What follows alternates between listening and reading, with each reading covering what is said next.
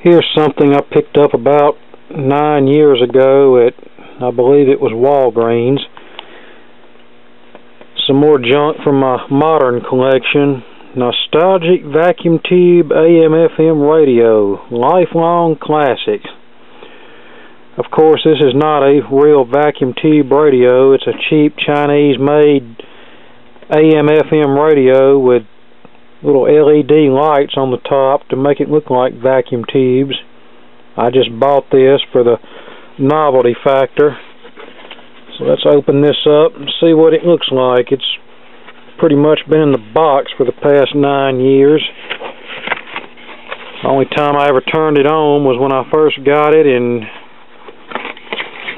then yesterday whenever I pulled it off the shelf and was thinking about making a video. See, I kept it inside the plastic wrap all these years.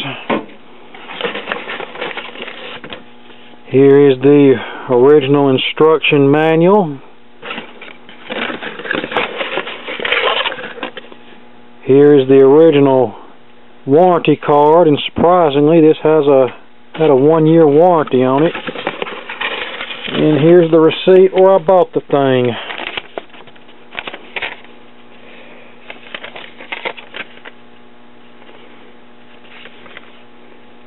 Yep. Well, I was trying to look on here to see where I got it, but yep, I bought it at Walgreens on June the 1st of 2003.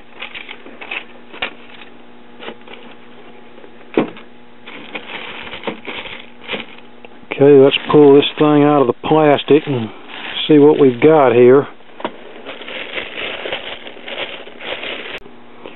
Okay, here you go. Off on volume knob, tuning control, band switch is on the bottom, and of course there's your battery compartment. It runs off of 4 AA batteries. And like I said, all these so-called vacuum tubes are little LED lights down in there to make it look like a tube. This really looks more like a 50s or early 60s hi-fi amplifier chassis than it does a radio. Alright, let's turn it on AM and see what happens. I have my SSTRAN AM transmitter on, and it's so powerful that I'm picking up the signal all across the dial. It's overriding everything else. Let's turn off the transmitter.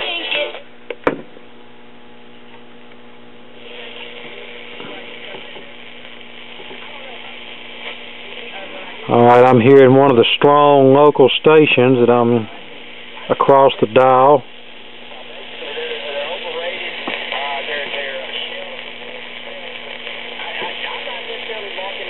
Don't know how well you can hear that. They get a big crowd and stuff, and I'm just not really over impressed. I mean, this is a team I saw Missouri in person whip last. Missouri's not that 10:10 AM, I believe. Nope, that was 9:10. This is 10:10, or is it? Nope, it's 13:90. Yeah, this is a very unselective radio. The station's pretty much... Okay, there's 1450. 1390. Toyota has 2. Ford has as the only American. I believe that's 1010.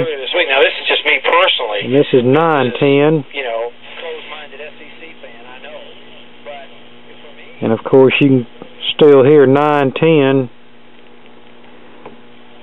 as you tune further down the dial. So this radio pretty much has no selectivity. In fact, I believe I read somewhere on the internet where the AM section of these radios is actually a TRF design. It's not even a superhet, so that would explain the poor selectivity. Okay, let's see how FM does. Here's our FM antenna.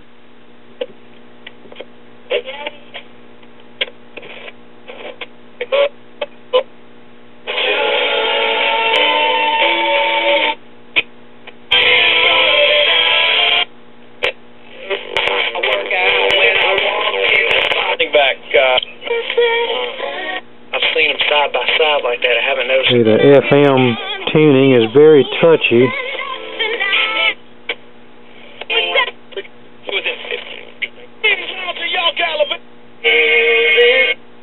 I'm now ready to serve you with the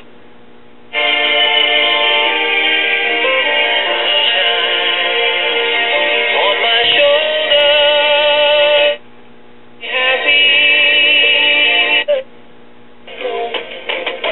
I'm sure the circuit of this radio consists of a single IC chip, so let's open this thing up and have a look at the inside. Okay, as I suspected, this does have a couple of IC chips in it. This one is an LS1800L, which I suspect probably takes care of the actual radio tuning. And then there's another IC chip in here that the number on the board is LS7368P. So I'll have to look those up and see what they are, but there's the chassis. As you can see, not much to it. Little cheap speaker, little small ferrite bar antenna, little miniature tuning capacitor. There's a couple of IC chips and a bunch of electrolytic capacitors, and that's about it. Okay, there you go. There's the cheap $10 Chinese vacuum tube radio, if you will. A few years ago I saw one of these on eBay, and somebody actually bought it for some stupidly ridiculous price. I want to say like 30 or 40 bucks, and I'm thinking if somebody offered me that for this radio, they'd own it in a New York second. Okay, there you go. One of the few radios from my modern collection. Okay, thanks for watching. More to come later.